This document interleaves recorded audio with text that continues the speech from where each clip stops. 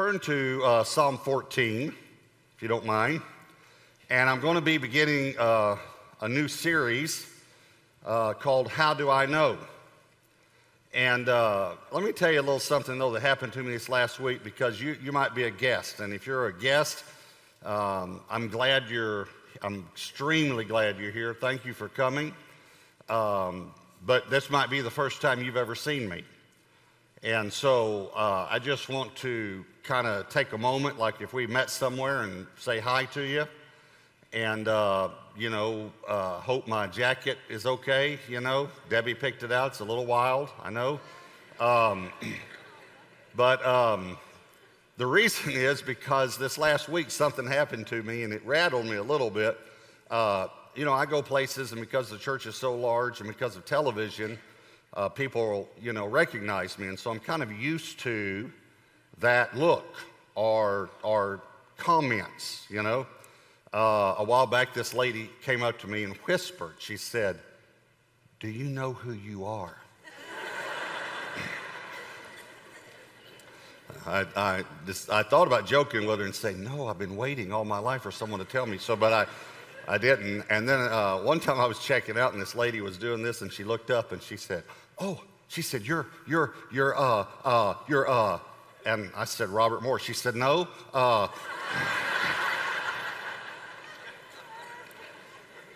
So, this last week I had a reaction, and what it was, she didn't know me at all or had seen me or recognized me, but it was different because I'm kind of used to the other, But I went to check in for a medical procedure at a place I'd never been, and this woman looked up and she said, "Oh my," like that. And I thought, well, she recognizes me, she comes to church or something, And so before I tell you what she said, let me give you context. Do you remember the Barbie doll? Remember the doll named Barbie? Okay. So I said to her, she said, "Oh my," like that when she looked at me. And I said, "Is there a problem?" And she said, "You look just like a Ken doll."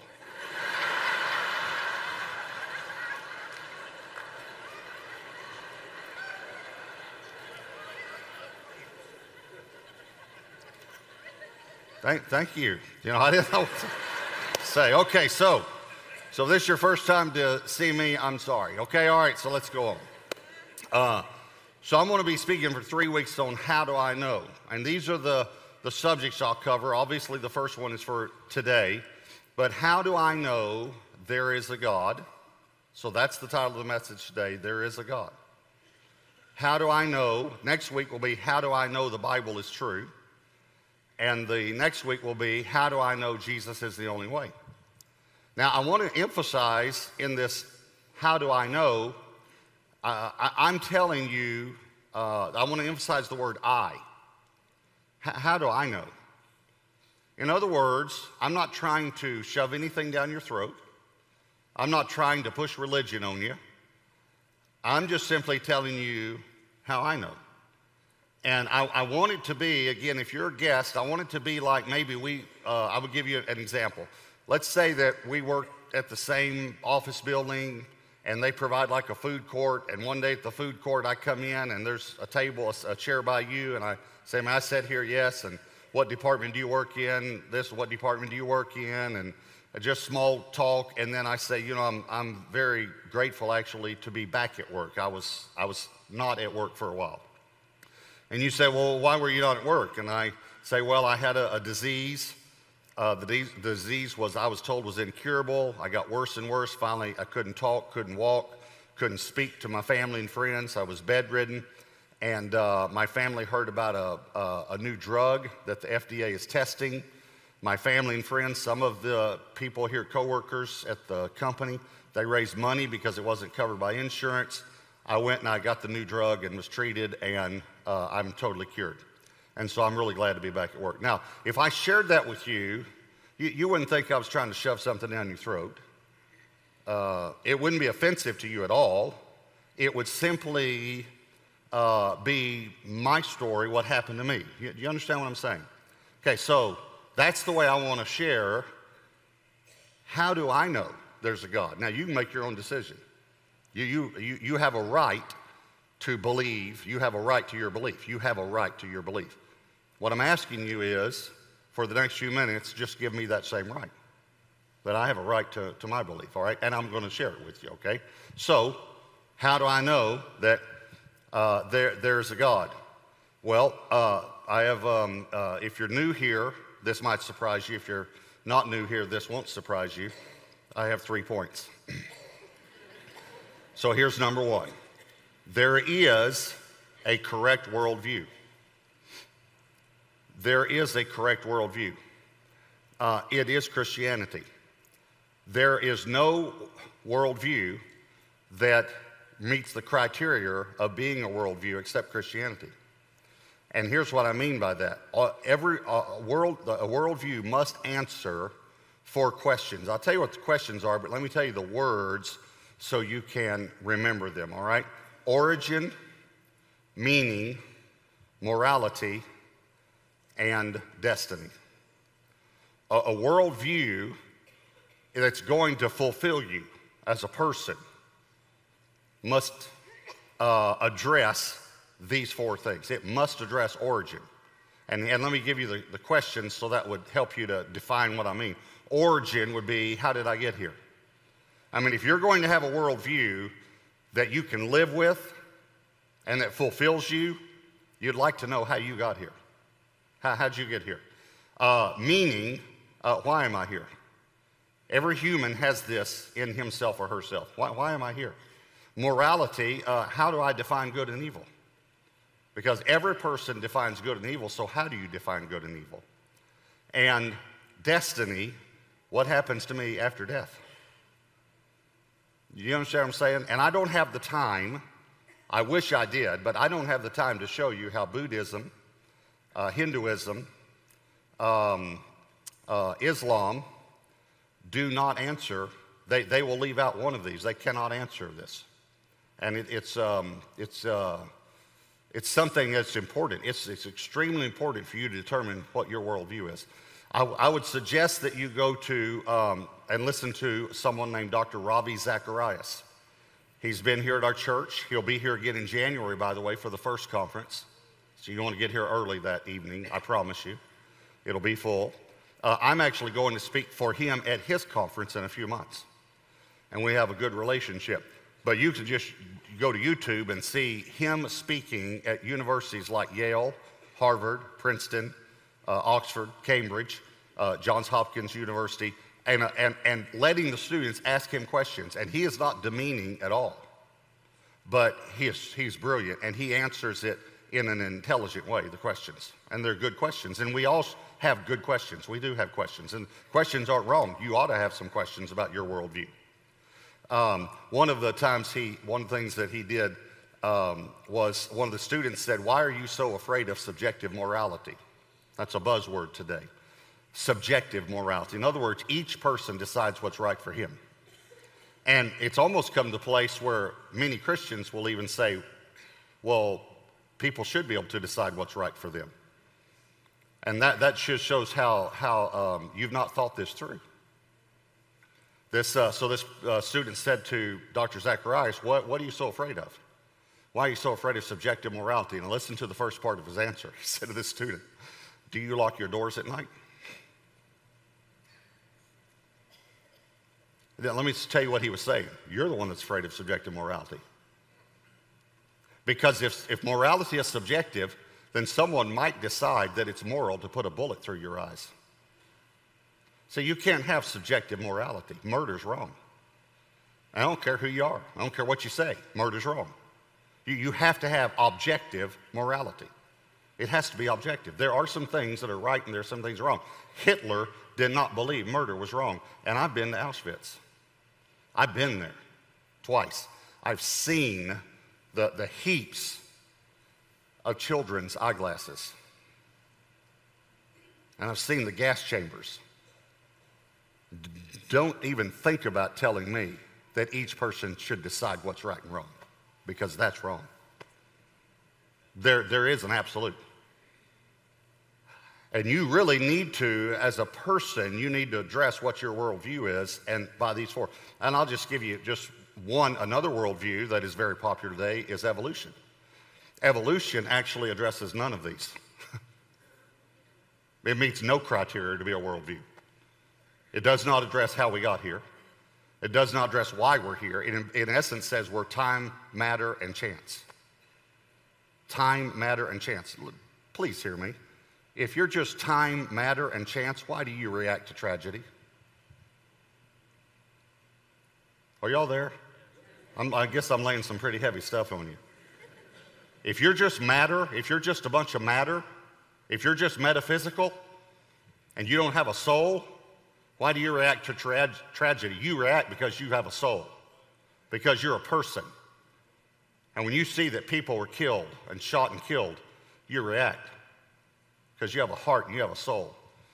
Evolution does not address that at all. It doesn't address why we're here, our origin. It doesn't address meaning of life. Why am I here? How did I get here? It doesn't address morality, and it does not address destiny. That, you know, you just die and nothing happens. And I'll just give you the biggest one, origin. Evolution began because a man named Charles Darwin wrote a book in 1859, called The Origin of Species, and he devoted, most people never even read the book, yet they might believe it. He devoted 2 whole chapters to disproving his theory, to doubting his theory, I should say, doubting. And he said, if evidence doesn't come forth in the scientific world in a reasonable amount of time, this theory is disproved. Okay, it's been 156 years. And there is no evidence. Study it for yourself. Don't listen to someone else. There is no evidence that one species has ever mutated to another species. Ever. It's never happened. And here's the thing that really gets me. What's amazing to me, well, yeah, but this species mutated this species, okay? But where'd that species come from? It doesn't address where the first life cell came from. So I'm simply telling you it's very important what your worldview is, and there is a correct worldview that will satisfy your heart and your soul. And it's Christianity. Here's the second point. Now, please, let me give you a disclaimer, okay? I'm going to talk about atheism and agnosticism.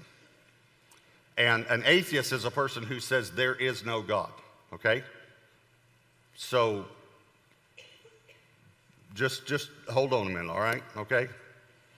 An atheist is a person who says there is no God. Okay, here's point 2. There is no atheist.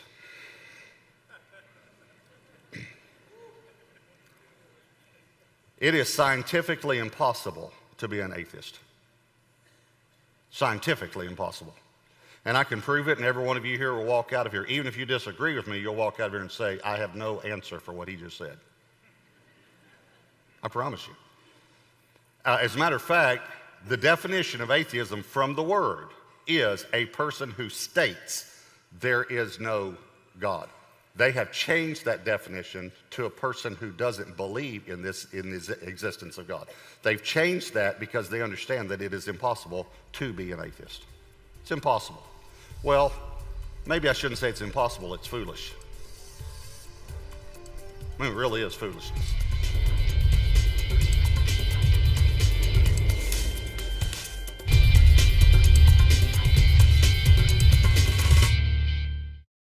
So let me explain to you.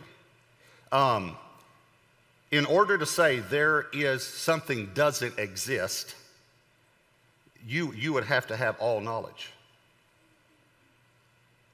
You'd have to know everything.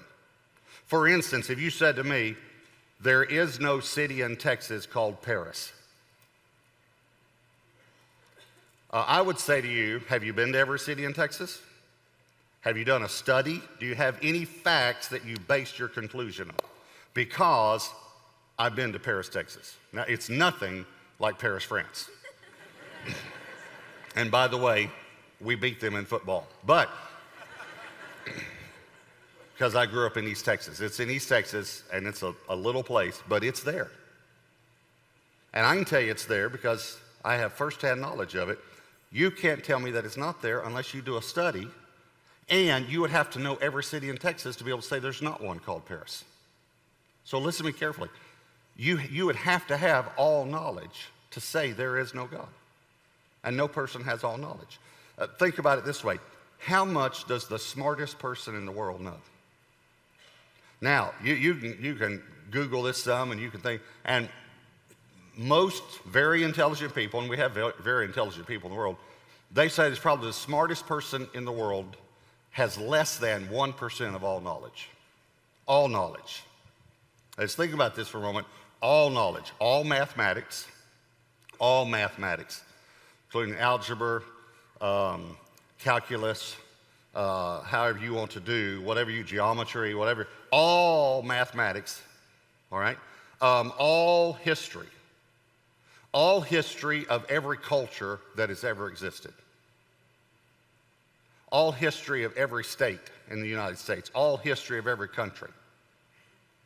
How much does the smartest person know? You understand what I'm saying? How much does the smartest person know of all language? Every language in the world, can he speak every language, he or she speak every language fluently and dissect every sentence in every language and know every consonant and every vowel and be able to conjugate every verb in every language? Now, I've already lost some of you because you don't even know what the word conjugate means.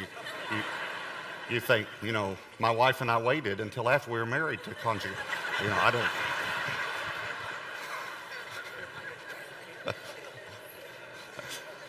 That just came out, and I like that.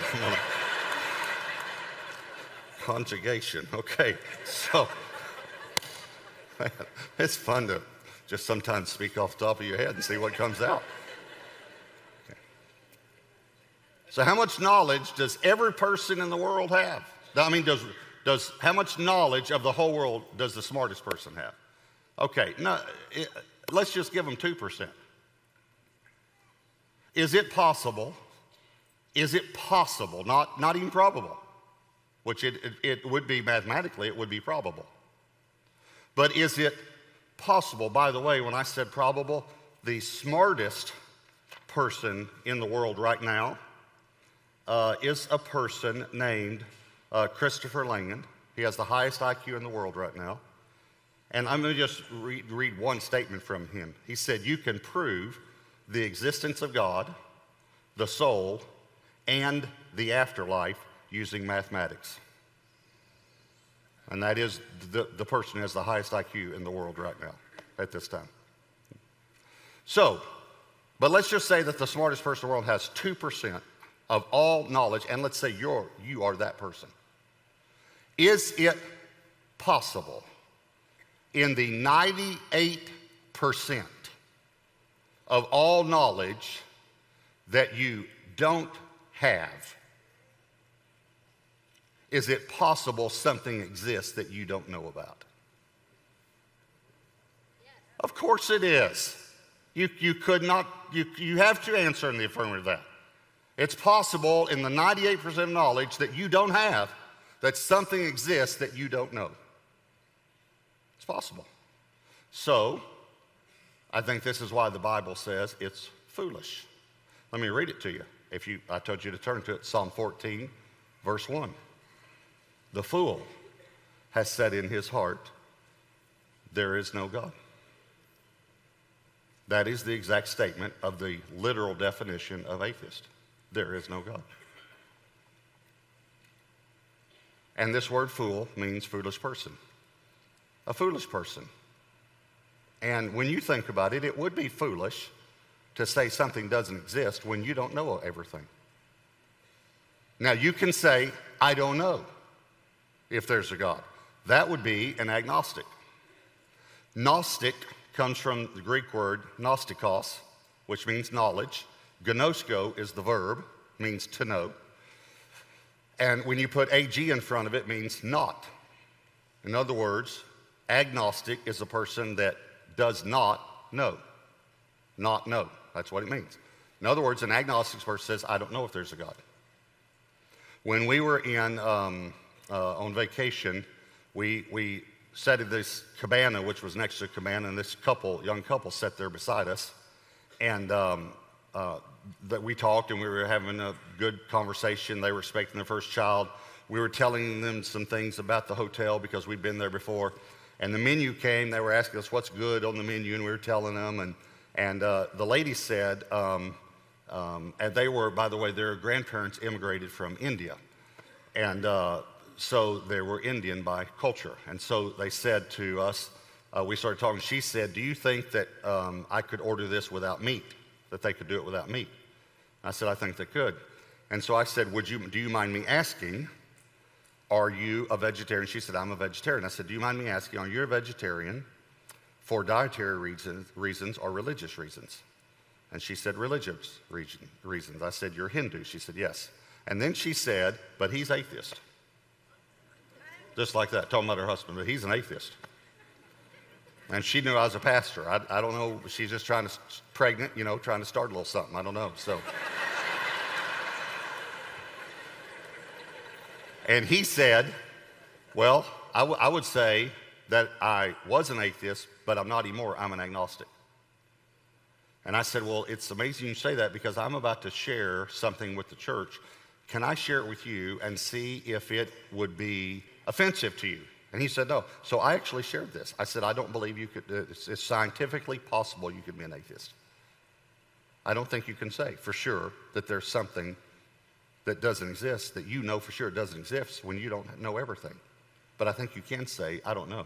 And he said to me, that's not offensive to me at all. As a matter of fact, I wouldn't say it all exactly the way you said it, but that's why I've changed. Because I don't think I could say positively that there is no God. I don't think I have the ability to say that. So I am now at the place to say, I don't know if there's a God. So here's point 3. There is a God. There is a God. Now, remember the question is, how do I know there's a God?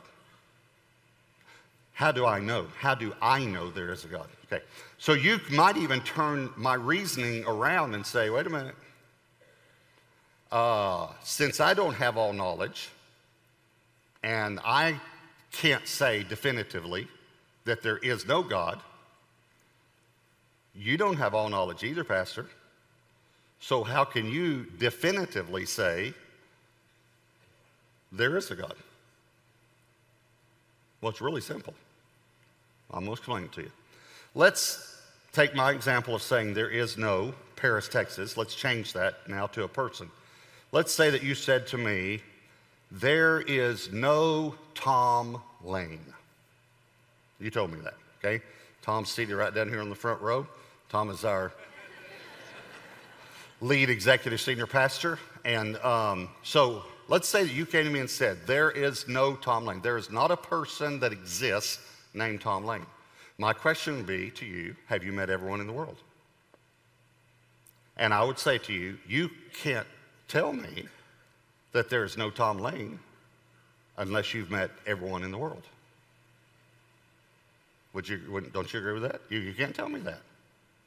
But I can tell you there is a Tom Lane. Now listen carefully because you're going like this. And you say, well, how can you definitively say that? Because you don't have all knowledge. You've not met everyone in the world. I don't have to meet everyone in the world. I just had to have met Tom Lane. See, I can tell you there is a Tom Lane because I've met him. I talk with him, and he is my friend. And I can tell you that there is a God because I have met him, I talk with him, and he is my friend.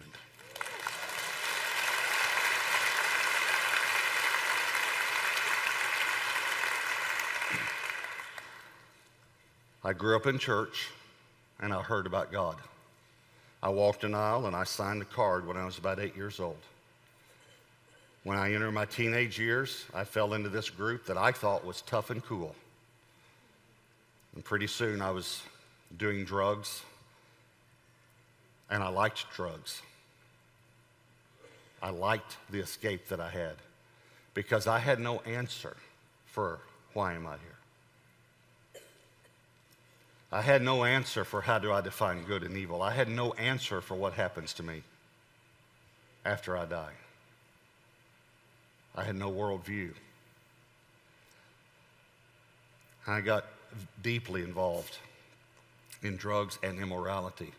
It's very shameful for me to say immorality because I know the immorality that I was involved in. And I was very involved in immorality. And I couldn't stop. I couldn't change. And when I was 19 years old, I was actually in a motel room. It's called Jake's Motel, room 12. And this guy started sharing with me about Jesus. And you know what I said to him? I know about all that. I know about Jesus. I've accepted Jesus into my heart. And he began to explain to me, you've not accepted Jesus into your heart. Because when you accept Jesus, you accept him as Lord. You give your will to him. See, you need to understand, in the Christian worldview, God created you. But God didn't want robots. So he created you with a mind so that you could think, with a heart so that you could feel, and with a will so that you could choose. He's not going to force you to choose him. You have a choice. But all of us have chosen at some time in this life to go the wrong way. So God sent his son Jesus to die an agonizing, horrible, torturous death on a cross to pay for all of our sins.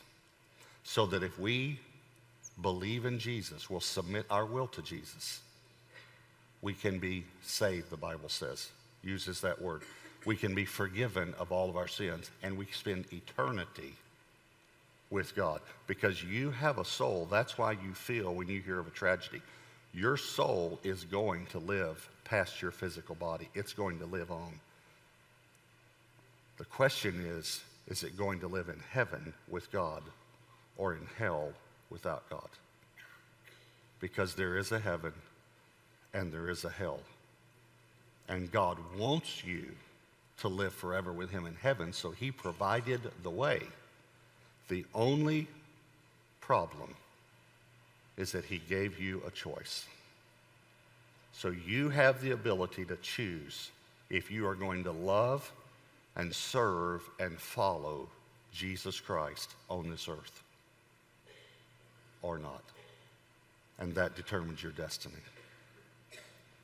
I want you to bow your heads and close your eyes. And we do this, if you're a guest, we do this every week. The reason we do this is every weekend I say, I want you to just take a moment and personalize this message. In other words, what is God saying to you? And you might be feeling this tugging in your heart that maybe you have believed in your mind about God and even Jesus, but you've never really submitted your will to him. I'm asking you to do that today. I want to help you. When I was in that motel room, this guy that was sharing with me, he helped me to give my life to Jesus Christ. I want to help you right now to give your life to Jesus Christ at every campus, at every affiliate church. I want to help you. If you need to give your life to Jesus, I want to just lead you in a prayer. And I promise you, God will hear this prayer. You pray a prayer that's sincere from your heart, God hears it.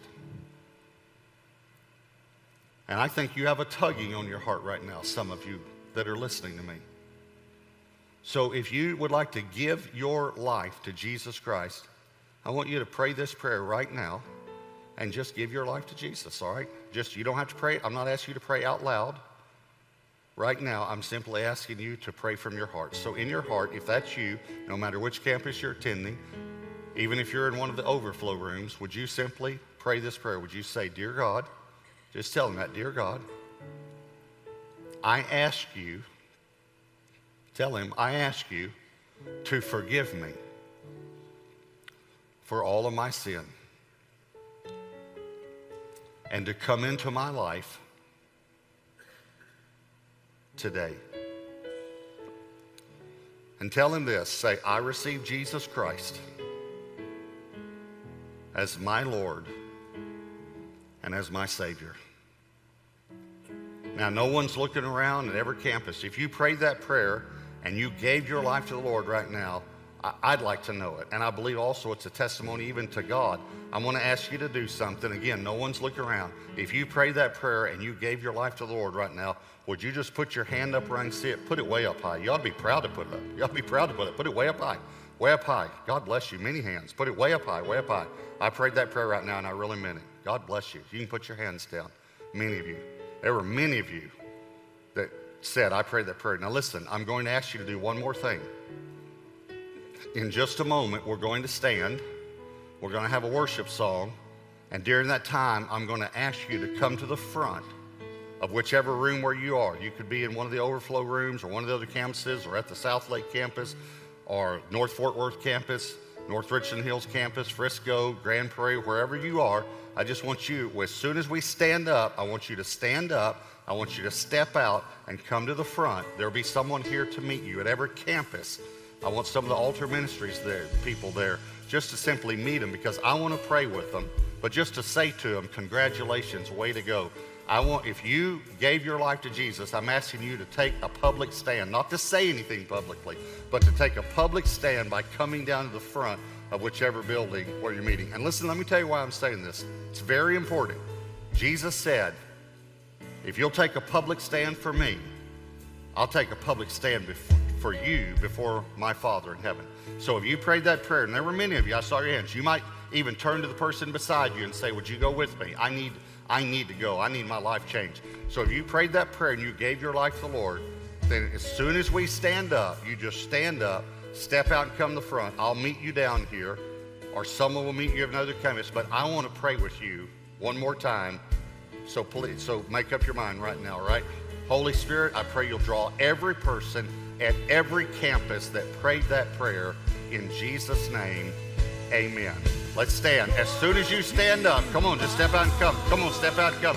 And if people are coming, yeah, let's welcome them, all right? Come on, come on, come on. Don't wait to see if someone else is going to come. Come on.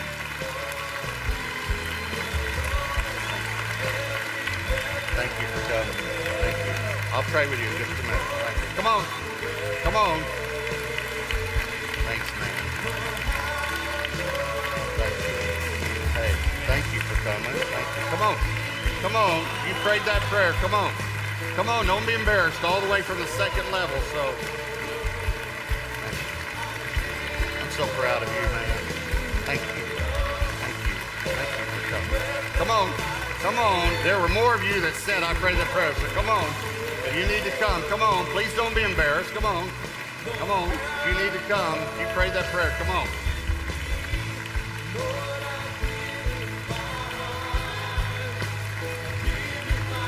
All right. Thank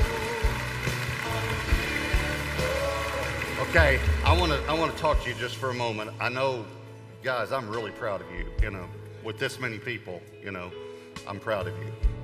You are taking a public stand for Christ, there's no doubt.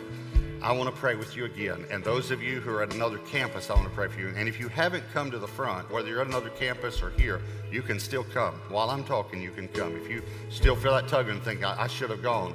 And again, if you know the person beside you, just turn to the person beside you and say, would you walk down there with me? I need some support right now. But come on, if there's someone, I really feel there's someone else that needs to come. So if you need to come while I'm talking, you just step on out and come, all right? But guys, I want to pray with you one more time, and I'm going to ask you to do something a little different than last time, and that is I'm going to ask you to pray out loud. And you'll see as you grow in your life for the Lord why I'm asking you, but I'm going to tell you now why I'm asking you. The Bible says if you believe in your heart and confess with your mouth, God made you a speaking preacher.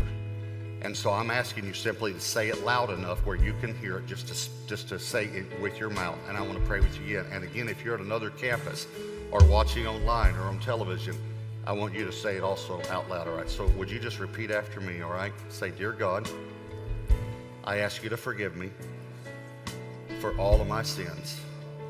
And I receive Jesus as my Lord and my Savior. Thank you, Jesus, for saving me today. Amen. Amen. Amen. I was 19 years old when I gave my life to the Lord, and everything changed. I didn't have any desire to go back to that old life. I wanted to walk with the Lord and learn more about Him. And some people helped me to learn the Bible and to learn how to pray and to learn about my new life in Christ. And that's what we want to do for you. I am so excited that you've given your life to the Lord. He's forgiven all of your sins and you're on your way to heaven. But we need to learn some things now about the Bible, about prayer, about some basics of the Christian life so that you can be victorious and live for the Lord like I know you want to. So we've designed a class called Fresh Start, and I want to encourage you to sign up for this class because we want to help you grow in your walk with the Lord now. I love you, and I am so proud of you.